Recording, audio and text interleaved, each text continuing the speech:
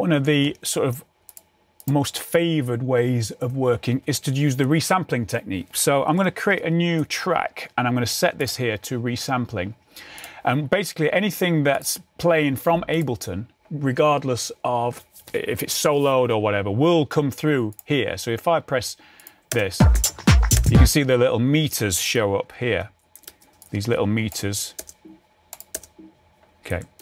And that's showing that it's getting an input. So everything that's playing from Ableton goes in there, which means you can, if I copy this, for instance, because I want to actually use this as the sort of effects vocal, like that, effects box, and then I can just mute this one. That means that I'm not going to mess with this. This is always going to be left as it is. I want to leave that as it is. This is my sort of messing with vocal channel here. So I've called it effects box. On here, I can put things like, I'm just going to get rid of this rack. I'm going to put a delay, and let's set that up. And then we can use something like maybe a beat repeat as well, which is always fun to try. And then on here, we can try out these little micro fills, which is cool. And then we can check out what this does.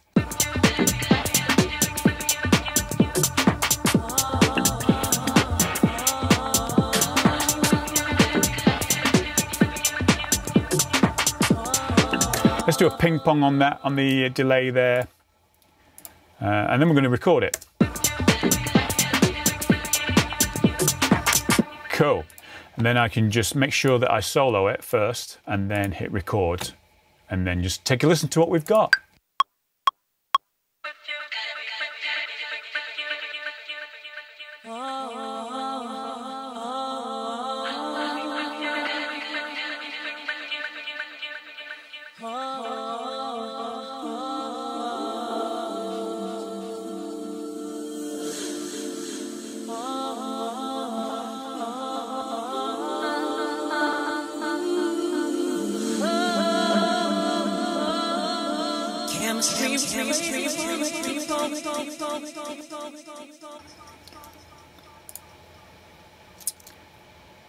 Super cool. Now I've printed, which means recorded that whole performance there, which means I could go and do another one if I wanted to as well.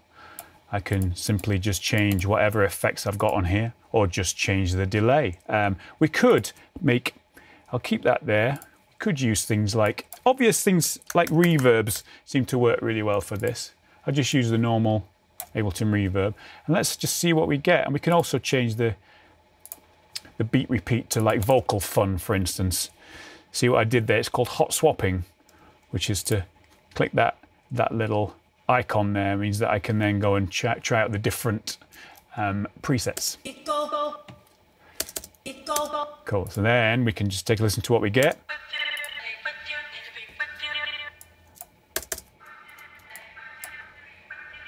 Let's make a longer decay, so you'll get this reverb. Cool. So you get some cool little textures out of that. Let's record that.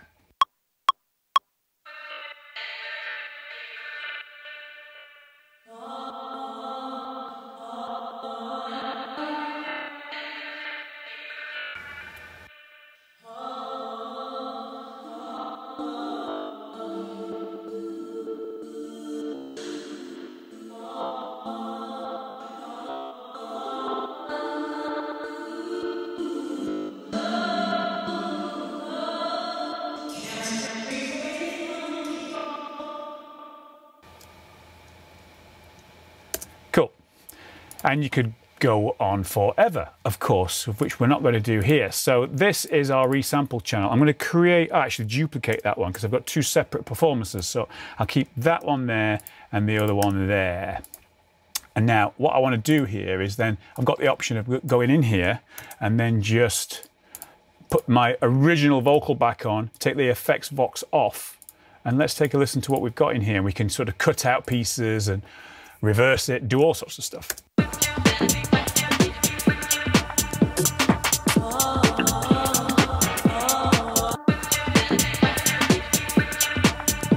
That's really nice. I'll cut that. So Command E. Don't want that one, so. Cool, I like that. That's really nice. So again, if I hit the A button on my keyboard, I'll get rid of the automation, and then I can do some fades. Let's try reversing that. Hit the R, it'll reverse, and then you can go like this.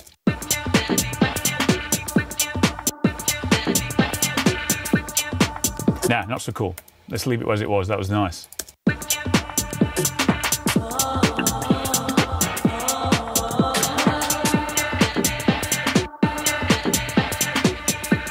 Seems to work nicely at the end with you when there's a gap of vocal.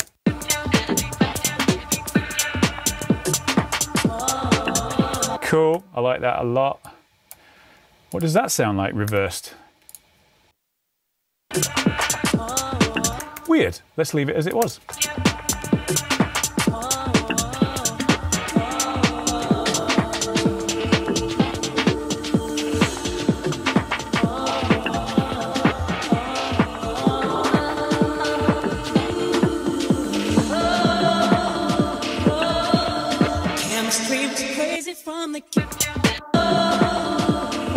I like it. You know what you could do is you could just basically use a fade like that, and so it sort of fades up towards the break. You get this extra texture coming underneath the vocal.